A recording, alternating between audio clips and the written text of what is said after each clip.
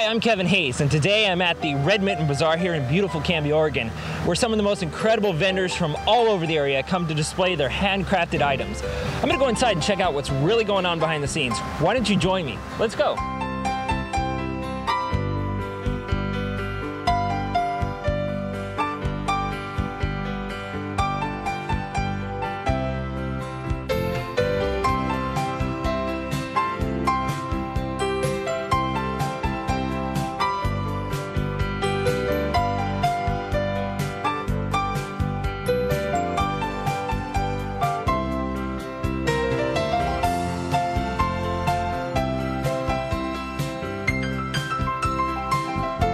I'm with Shannon Yeager, who is actually the founder of the Holiday Bazaar here. And tell me a little bit about how you got started. What was this, an idea that just popped into your mind, or? Well, we've always wanted to have our own show. We've been crafters for about 15 years, my daughters and I, and so we wanted to have our own show because we've enjoyed doing others, and so we've always liked this facility. It's a great facility, and just kind of a cute little, for a niche market. It's for a country fair. It's a good facility, and so we finally found out how to find out how to rent it, right. And that was kind of we finally found it, and because we looked at some other facilities, but trying to find contact information wasn't always the easiest. Okay. So one of the things that I think that's really cool about this bazaar is that when you walk into most, you have the vendors' items set up, they have their tables all displayed, but here you can kind of walk through and say, oh, I've seen that item back over there, but now I see it again, and now I really want it.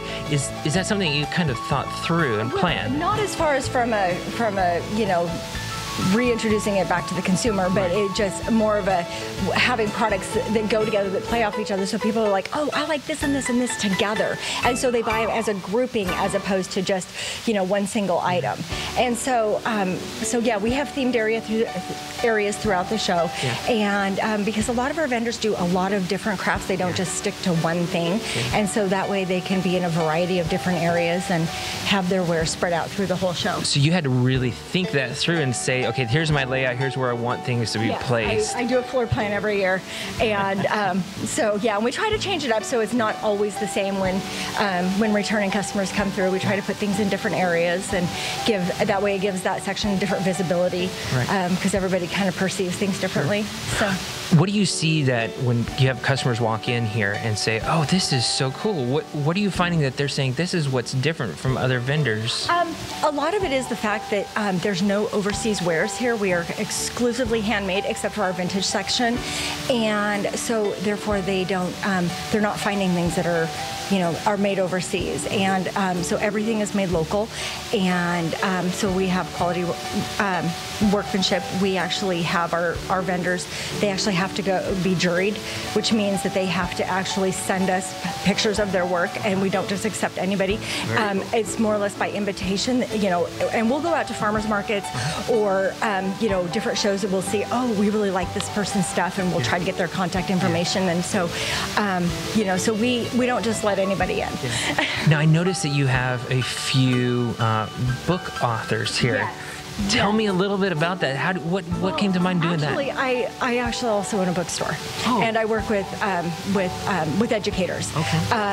Who are developing their classroom libraries, and I actually hadn't thought of the idea in incorporating it with the bazaar, but I had an author come to me and said, hey, can I set up a table? And I was like, well, bada boom, that just kind of goes together, with my other 11 months of my life. Right. And so yeah, having all the authors, and we have 5 authors with us this year, and some of them have been with us since the beginning, and but we always try to get new ones, and some of them are adult fiction, some of them are young adult or kids fiction, and so we try to incorporate a wide variety of age ranges as well as genres for the literature. Very cool. Now I know there's going to be people that are going to want to come visit who are maybe watching this video. Where can you send them to find out more information about the bazaar, maybe find out where it's located at? It's all on our Facebook page at the Red Mitten Christmas Bazaar. Perfect. So they can go to facebook.com/the Red Mitten Bazaar And that'll or be even there. Google. It's on Google. Google it. That's the best way to do it. That's how I do all my searching. Yeah. Perfect. So we'll send people there and then get them to come out. Any suggestions to people for coming out? Is there something unique that they'll find here? You just never know, because the whole building is full of really unique items. Yeah. And so I don't think that there's any one thing that is more unique than the thing next to it. Fantastic. Thank you, Shannon. I appreciate it. Alrighty. Thank you for being here. One of the cool things about the Red Mitten Bazaar is the bakery that's down in the basement. And today I'm with Jamie, who's the head baker for what you're doing here. Now tell me a little bit about this. I see some incredible bars and muffins going on here. What's some of the treats that people get to experience being down here? With it being the holiday season, it's just pumpkin bars, pecan bars, lemon bars, just things that make the season more merry and bright, and it's just some of the things I love to bake and love to share with everybody else. Now, how long have you been doing this? Have you been baking your whole life? For the most part, grew up baking for Christmas at my grandma's house every year, destroying, as my grandpa would say, but it's always been a blast. But I've been doing this for 4 years, ever since we started the Christmas Bazaar, and it's just always been a blast. Tell me, what's one of the things that's selling out the most here? Probably the pecan bars. I have some here if you'd like to try them. I would love to, yes, absolutely. I always love trying free food. Okay, so this is a pecan bar. Now tell me a little bit about this. It has a shortbread crust and has a caramely vanilla center with pecan nuts on top. Oh, I'm gonna need a minute. Oh my gosh, I love that crust. Now, the crust is made from, it's a shortbread, you said? Yes. Very cool. So now tell me about some of the other things that are out here in display that we see. We have lemon bars, ginger snaps, a lemon bun cake, chocolate cupcakes with a cream cheese frosting and a salted caramel drizzle, probably one of my favorites. I do have a lot of gluten-free options. I try to make everything also in gluten-free for those who are celiac or gluten intolerant, so that way there's some for everybody. A little something for everybody. Well, that's fantastic. Thank you, Jamie, for letting me come give some of these a try. I think I'm going to take this with me, maybe a couple more things. You never know. All right, we're going to go check out some more stuff, so join me. One of the cool things about this bazaar is all of the local handcrafted vendors are right here, and one of those is Catherine. And Catherine, tell me a little bit about your business and how you kind of got started in, what is this, soap making? Yeah, I am Dragonfly Premium Handcrafted Bath and Body, and I started dabbling in soap back in about 2006, 2007, and it just wasn't the right season of life for me at that time, and so I kind of packed it all away. And then about a year and a half ago, I was just going through another season of my life, and my husband suggested I pull everything back out and just kind of work with it again, and I did, and I came back with a whole renewed sense of vitality and a whole new set of ideas, and it's just grown from there. And isn't that how businesses usually start? They start out small and become bigger over time, but you have to put the effort and you have to put the work into doing that. Now, you don't just work by yourself. Are you the only one that does this with your business?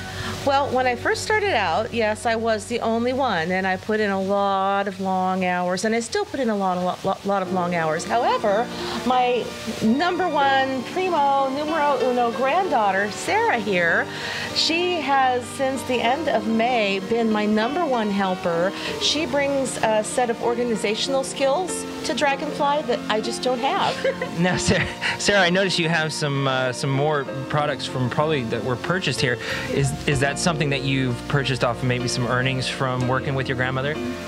So what's something that's unique about your granddaughter helping your business out?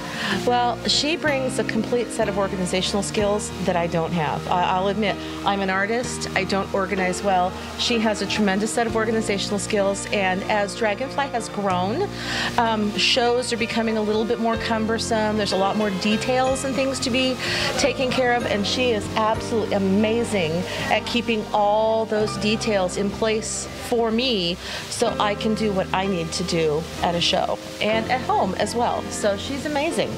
So you help your grandmother. Do you go with her when she makes deliveries? Yes, sometimes. Mm-hmm. Yeah. So now, speaking along the lines of deliveries, do people ever ask you, hey, can you ship or can you deliver? I do ship. I ship nationwide. I ship USPS flat rate. I meet people in parking lots at the grocery store, in lobbies at the grocery store, just about anywhere. So whatever works and whatever works for them. Yes. Fantastic. Yes. Well, thank you, Catherine, for letting us check this out. And I'm sure we've got a few more vendors that we're going to go check out. So appreciate it. Thank you. I'm sitting here with Lauren Lynn, who is an author out of Milwaukee. And Lauren, you have a series of books that's dedicated to the young adult. Tell me a little bit about what you do and how you got started with all this. I started writing in 2011. I was a teacher, and this is the first year I have not been teaching, so I can dedicate myself to writing, and it has been an amazing experience. These books are geared toward young adults, and I started writing for male reluctant readers, or I said reading. I meant writing. I do a lot of reading too. I wrote for that audience because I know so many young men that just really don't pick up a book. And so I was thinking, maybe a little Karate Kid and a little Lightning Thief and some of the stuff that really grabs them and pulls them in. So this reads like a contemporary book.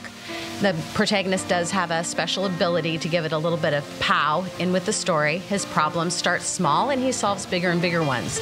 In book one, Visions, he's just dealing with bullies, and later on he's dealing with bigger and badder villains. So it has been a joy and a pleasure to write. It's my outlet.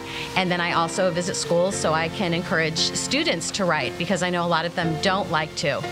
And book 5 is going to be out in time for Christmas this year. That's great. That's great. Now, you act as if you speak from experience. Do you have someone in your life that you've able to write off of and glean from those experiences? Absolutely. I'm a big TV watcher, and I love to go to the movies, and I've always been into action adventure and James Bond. But in addition, White Eagle, one of my main characters in the book, is a mentor to Owen, and my dad's best friend taught karate. And so he's kind of an influence for that White Eagle character. And another very good friend of ours, an assistant scoutmaster, works in a pawn shop. So it was the perfect setting, a place to put Owen where he could work and train and learn about life. So that is where I pulled those pieces from. That's fantastic. Now you have 5 books. The 5th one is coming out. 5th one is coming out in days. In days. Now you say there's going to be more coming, or are we going to be looking? There is more coming. I have a dystopian novel with a female protagonist that I just have finished writing, and now we begin the rest of the editorial processes and get that going and out to beta readers and stuff. And then I have started a 6th book, which will be in the Secret Watchers universe, but is not part of the series. Fantastic. Now, is there a place where people can go online to try to check it out and maybe do some ordering? Amazon? I'm on Amazon, I'm on Barnes & Noble, let's see, Sony, you can order a paperback at Powell's, and I have a website, laurenlynnauthor.com. Perfect. Thank you, Lauren. Appreciate it. I'm going to probably come check this out. Good, great. Awesome. Love to have you. Thanks. Take it easy. I'm here with Heather Nelson, who is also one of the local authors here in Oregon, actually.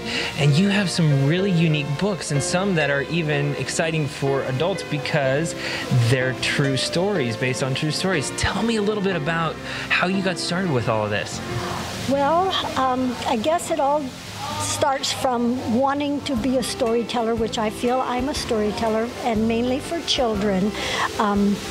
I've been writing stories for many years and have a box full of stories I've written mostly for kids and grandkids.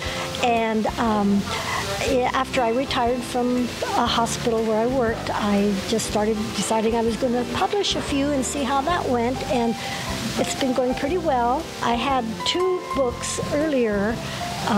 This was the first one, Daisy the Protector Dog, the first book that I published. And the second one is First Summer with Horses. These have been out for a couple years and did well. And this year has been my year of the books. I've got 3 books published this year. Wow. 2 more coming next year. Fantastic. And 2 of them for this year are children's books. Minerva's Maneuvers and the Calendula Flower. This one is not even officially released yet. it until December 23rd, but I got it, my author's copies, in time for the Bazaar, so I had to bring Very it. good. And And this last book, now you were telling me a little bit about this book. This is not only a cool book for readers, but also for you personally. And tell me, why is that? What's unique about this book? well, this book is about an unknown brother left behind in England at the end of World War II, who found out he was adopted when he was 15, searched his whole life to find his birth mother and any family she may have had, and found us in 2013. I am part of the lost family. Wow, that is fantastic. How did you feel when you found that out? Oh, I can't even begin to describe it. None of us had ever heard of him. Yeah. My mother had died 12 years before, took that secret with her to the grave. Wow. And so it took, I don't know really how adjusted I am yet, but he is a wonderful person. He came over in 2013 and he met us all. I always thought I was the oldest with 3 younger brothers, but then I found out I have an older brother. Wow. And it's truly a miracle. And he's a wonderful person. We keep in touch all the time online. He lives in England still, in Market Wheaton in Yorkshire. Wow. So Have you been over to visit? I have not been to visit him. I went to England when I was 12. Okay. But I have not gone back over since then. Right. Well, hopefully soon. Well, I do hope so. Yeah. Either that or he better come back over here. There you go. There you go. Now, people can find your books online and on Amazon? It's on Amazon, Barnes & Noble, lots of other places, the publishers' websites, of course, and can contact me. You know, like I'm right here in Oregon. Fantastic. Thank you, Heather, for the time. I appreciate it. And I look forward to getting some of these books and reading them, definitely. I would love it. Awesome. Thank you. I'm here with another author who is also local to Canby, right in Hubbard, and this is Bill Burton. Bill has a series of books that not just 1 or 2, but you have a full 7-book series that have some incredibly colorful fronts to them. Tell me a little bit about your books, Bill. Well, this is the first one, The King of the Trees. Last year it won the silver medal in the International Reader's Favorite competition, if I could get that out right. Right. All of these books are connected as a series. The setting is a lot like Oregon or the Northwest. I like to say, why do the British get to use their flat little island for all the fantasy that's ever been written? You know, it just seems like people have it set in Britain, whereas we have in the Northwest some really great geography, Absolutely. Landscapes, and so I try to incorporate those into the books. It's an allegorical series. In that sense, it's a lot like C.S. Lewis. So, you know, it's a Christian allegory. Very cool. People seem to really enjoy it. All of the books have glossaries and pronunciation guides in the backs for easier reading or reading aloud. And they're for preteens, teens, adults, parents, grandparents.